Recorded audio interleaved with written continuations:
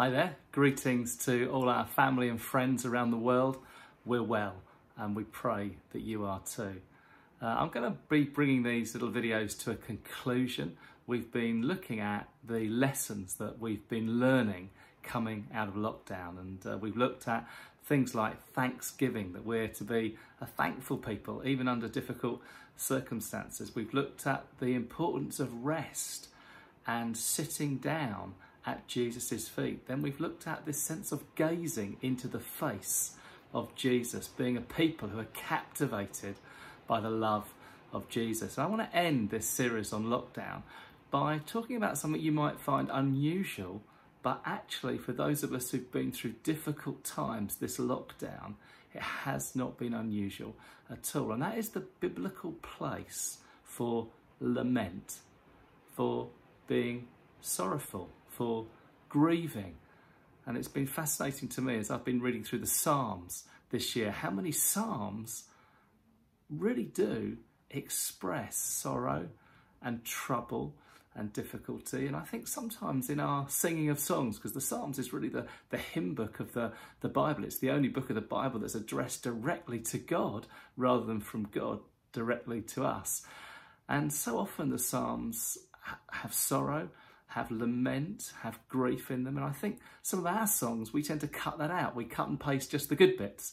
And it's interesting as you read through the Psalms, how often sorrow and grief and lament comes in. It was interesting, I was at a conference a few weeks ago that Andrew Wilson hosts every year called the Think Theology Conference. It's fantastic to be there to imbibe from great Bible teachers. And this year, our teacher was Peter Lightheart from the States.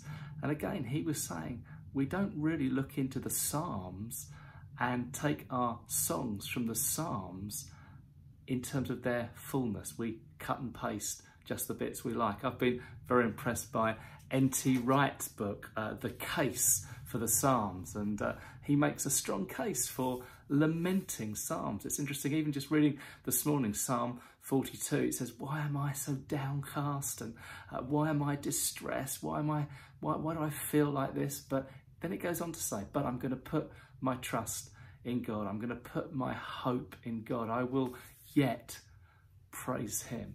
And the Psalms so often take us on this journey of grief and sorrow expressed, but then lead us to trust and faith and the faithfulness of God. And I just want to encourage you. You may be like me. I've been through some very difficult times this year. We've lost some loved ones. Family members are really sick and really unwell. Friends have lost loved ones. A dear friend of mine has stepped out of ministry because of a particular sin issue. These things have brought great sorrow, great sadness into my life. But it's when I look into the Psalms, it's when I find that it's okay to be grieving. It's okay to be sorrowful.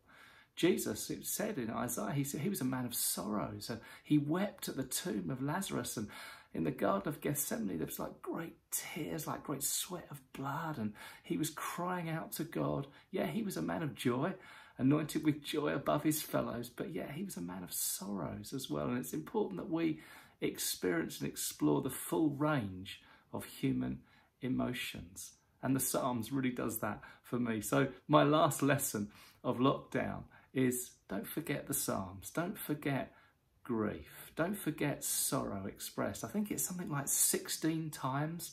How long, O Lord, comes through that psalm. That's been our prayer this year, hasn't it? How long, O Lord, will we be locked down? How long, O Lord, will we be pressed down? And many of you I know are going through difficulties and trials, sicknesses, sufferings, all sorts of difficulties. Use the Psalms to express your sorrow, to express your grief, but also allow the psalm then to lift your eyes from yourself to the Lord, to see his goodness and to see his faithfulness. Dear friends, we send you our love. Wherever you are in the world, God bless you. I pray that as we step out of these lockdown situations, and I know it's very different in different parts of the world, I pray that we'll be able to shine like lights. I pray that God will give us evangelistic opportunity to be those who declare and display his glory, actually to a grieving world, actually to a world full of sorrow, that we can express God's love and God's faithfulness. God bless you.